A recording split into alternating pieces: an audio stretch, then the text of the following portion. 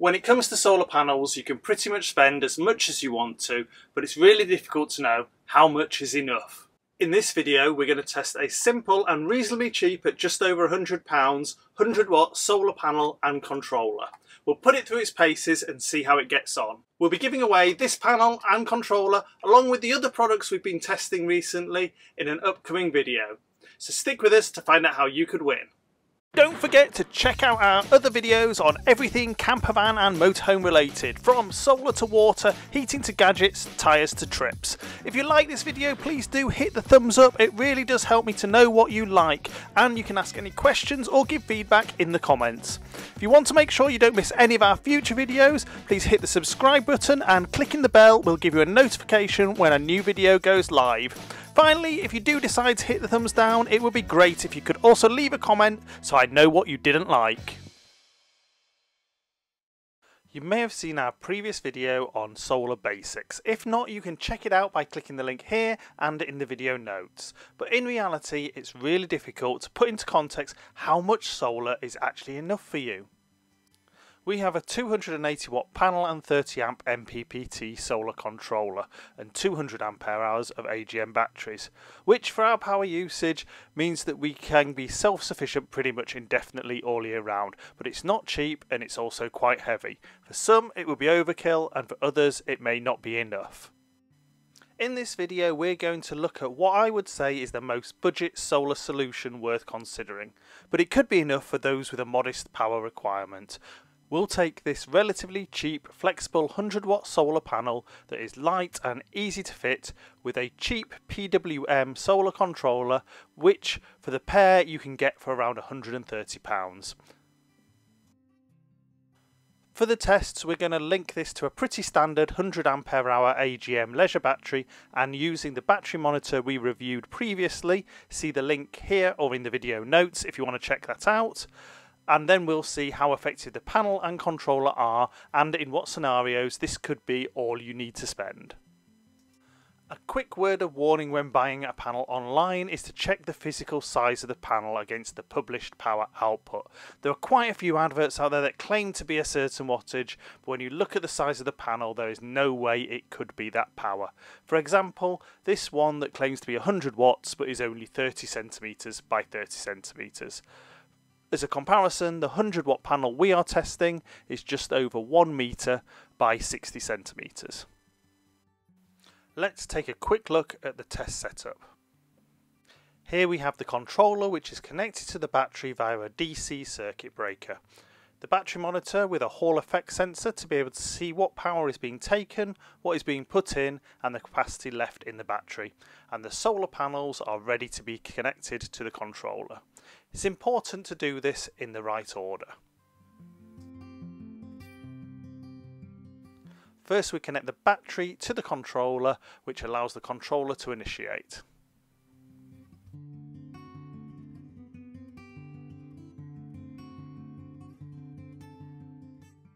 Then with the panels in the shade or covered up, connect the solar panels.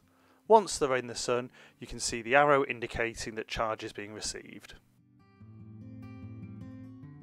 As the direct morning sun hits the panel, our light meter shows we're getting over 100,000 lux of light from the sun, and this is translating to around 2.8 amps going into the battery. As a pretty dense patch of cloud passes, the light level drops to around 20,000 lux, and we're seeing roughly half an amp of charge. Now for the test, what I'm going to try to simulate is a long weekend off-grid for a moderate user of 12 volt power.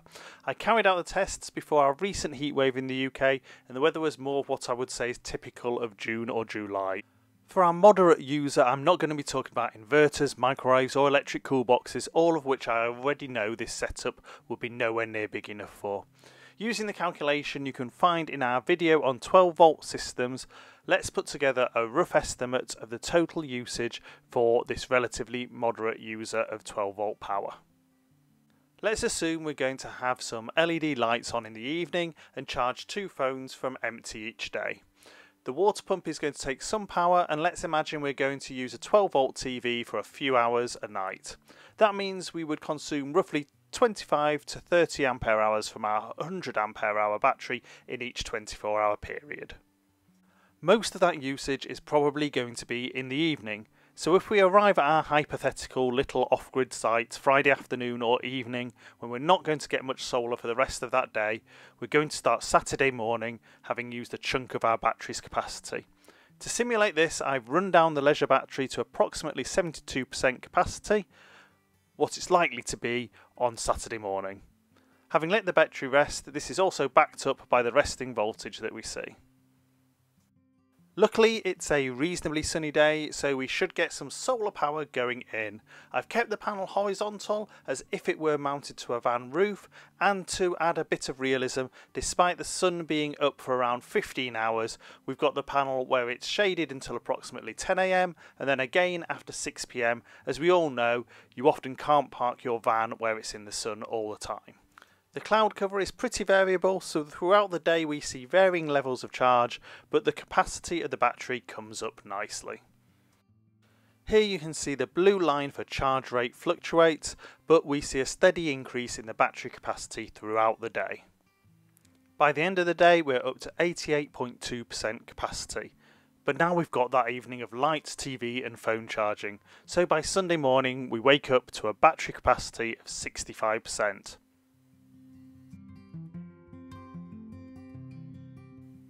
The weather in the morning is a bit more cloudy than the day before, but in the afternoon it clears up. So again we see a varying charge level throughout the day, but by the end of the day we have a battery capacity back up to 84%.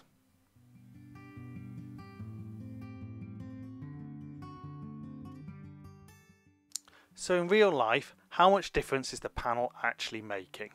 In this visual you can see in orange the discharge rate we would see on the leisure battery without the solar panel, and in blue the discharge rate with the solar panel. Bearing in mind the generally accepted safe discharge level of an AGM battery to prevent long-term damage is 50%, we can see that the battery without a solar panel hits that level before the end of Saturday, whereas the battery with the solar panel wouldn't hit it until day 5 or the Tuesday of our hypothetical long weekend away. Now do bear in mind that although the days weren't constant sun, the amount of solar energy you would get in other seasons could be significantly different, and this setup is only going to be operating at this sort of level from late spring to early autumn at best, and days of poor weather would take their toll. But in conclusion, if you are just looking at extending your off-grid capacity by potentially a few days in the sunnier months of the year, rather than being able to be totally self-sufficient, this kind of setup can make quite a difference for not too much money. Something I couldn't test is the longevity of the panel. Being out in the sun and exposed to moisture can lead to delamination or discoloration of a flexible panel, and in general their lifetime is less than a solid panel. But what you do gain is reduced weight, making them easier to install, and obviously they are flexible to fit with the contours of your roof. You can find links to the panel and controller we used in the test in the video notes. These were sent to us by Banggood to try. As I mentioned earlier, we'll be giving away this panel and controller in an upcoming video, along with the other products that we've been trying out. So hit that subscribe button and the notification bell to be sure you don't miss the giveaway. You can also check out the reviews of the other Banggood products we've tried in the playlist on screen and linked in the video notes. Thanks for watching our video, and as always, if you have any questions or feedback, please pop them in the comments below. If you find the video useful, please like, share and consider subscribing.